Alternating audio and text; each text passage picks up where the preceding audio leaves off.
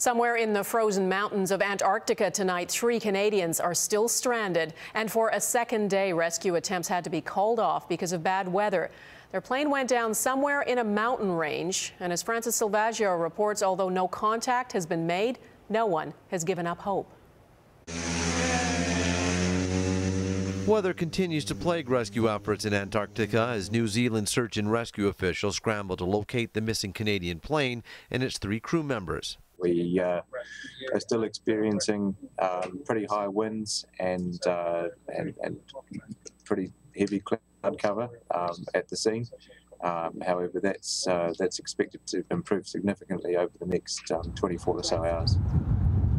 The Twin Otter was one of 14 aircraft Calgary-based Ken Borak Air had dispatched to Antarctica last year.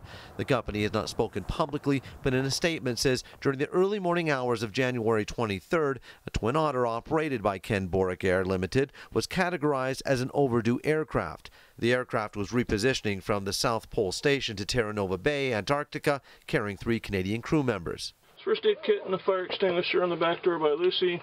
The pilot has been identified as Bob Heath, a veteran polar aviator who captivated Northwest Territories blogger Kyle Thomas during a trip to Tuktoyaktuk last summer. The second we got in the plane, it was one story after another, and laughter, and even things down to his safety instructions. There was just humor in it that really left a lasting impression on the flight that I took with him.